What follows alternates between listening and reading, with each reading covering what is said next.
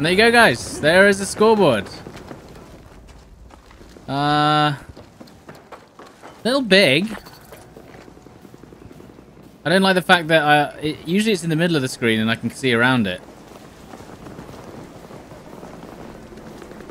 There you go. There's the scoreboard.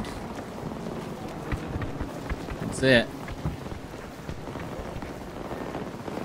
There it is. Hello guys. So it's been 4 months since release and we finally have the first update that addresses the community features that were missing. In the new update today, we got the requested scoreboard that shows kills and deaths, and also a new McKay skin that actually looks pretty decent. And to be honest, this is how I was expecting almost all the specialists in the game to look like at launch. I like the fact that it has a face covering so that people using the same skin don't look eerily similar like clones. The scoreboard itself is not quite what I expected. It's very different from previous Battlefield games and it covers the entire screen.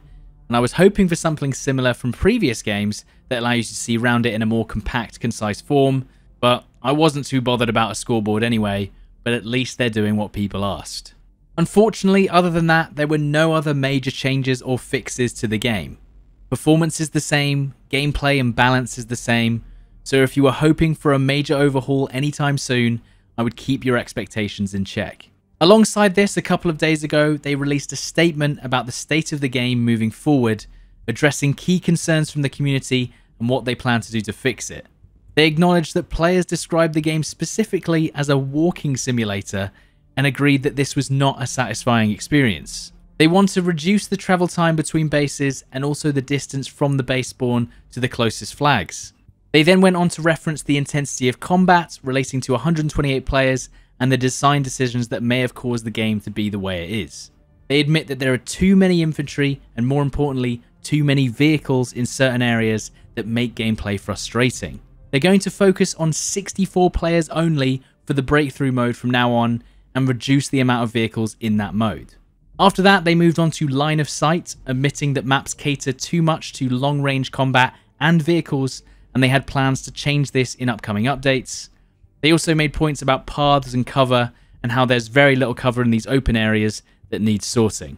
They're going to start revamping the maps for Conquest and Breakthrough in 2042, however, just one at a time, starting with Kaleidoscope.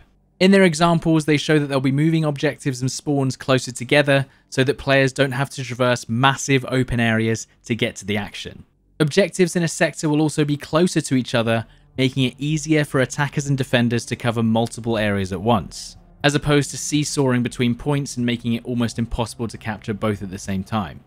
They've already said that these changes will take a long time to implement, so maybe we might see the Kaleidoscope changes at some point in the delayed Season 1.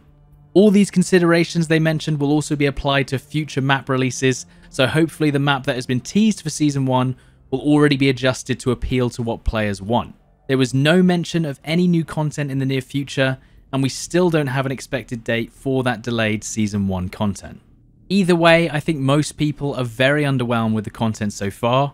Obviously, this is at least something, just anything to show that they're still working on the game, but I assume most media outlets and vocal players on social media will see this as another blunder, releasing an update with just a couple of skins and a scoreboard. I'm still a little confused why they don't try and import Portal content into All Out Warfare at this point, although I have heard there is issues mixing Portal content with normal content. But I feel like they could just cheekily add a little Portal mode shortcut into All Out Warfare that only plays the Portal maps with the 2042 guns and specialists, as long as they've fixed the weird experience issue that we've had with the Portal modes. Unfortunately, the game is still losing players at a consistent rate, at least from what we can see on Steam numbers only. It's more than halving the player count every month. Even I am having issues finding servers to matchmake into in the highest player population area in the EU. Often when I press the play button, I can only matchmake into a single match playing a map I'm not interested in. I think at this point the only uptick in player numbers we'll see will be after Season 1, after a considerable amount of content is added. Performance and bug fixing is still up there as a major issue for most players. When I switch from Warzone to 2042, I feel a massive difference in input lag, and it does make it less enjoyable to play. and that's me playing on a high-spec PC fully overclocked with an RTX 3090. Aiming feels sloppy and unresponsive in comparison. As for serious current bugs, I am consistently encountering the vehicle bug where you spawn in a vehicle and leave it, you can't aim up and down or even control your character properly at all for several seconds. Plus, there is still a major issue where dead players appear standing upright, which distracts you whilst live players shoot you in the back. I'm pretty concerned for the future of 2042, and a lot of people ask me whether I think the game is savable. At this point, free-to-play might be the only option for a revival in players if Season 1 content doesn't bring people back. However, EA still needs to work out how to monetize the game so that it be worth their while to keep the servers going. So I doubt that will happen anytime soon. I've already made my suggestions for improving Hazard Zone and general gameplay, but so far it looks like they're doing their own thing from community feedback. Battlefield 2042 is in a rough state at the moment. I don't know any of my friends that are still playing the game regularly, and right now it just seems like there's no clear end to the downturn in sight. I appreciate the devs for acknowledging the issues and clearly looking deeply into community feedback, but it does seem like they're not being diverted the resources to rectify them quickly. I'm concerned that we might not see any content after just 1 year of release for this game, unlike BF5 which got almost 2 years of content before it was canned. I've been back playing Warzone with the Vanguard integration with my friends, and I'm looking forward to the re-release of FPS titles like BattleBit Remastered and World War III.